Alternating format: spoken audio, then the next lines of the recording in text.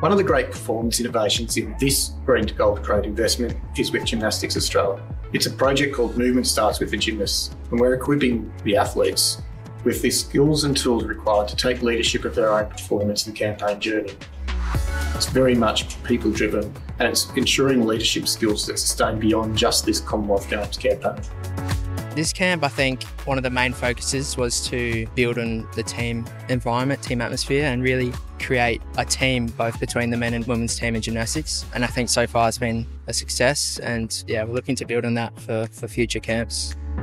Trying to get a few upgrades under my belt for the next year, and just trying to train as a team, get to know the girls a little bit more, and just have as much fun as possible. I never really thought I could even be considered a leader, but becoming a little bit more of a senior citizen around here comes a little bit more experience. So I feel like I'm really excited to be, sharing my knowledge with the team and to, just try and promote a really good culture in here. To really, I guess, step up to that leadership role, especially me coming from one of the younger guys on the team. It means being able to obviously lead through the tough times, and that's not only like leading them, but being a part of the team as well.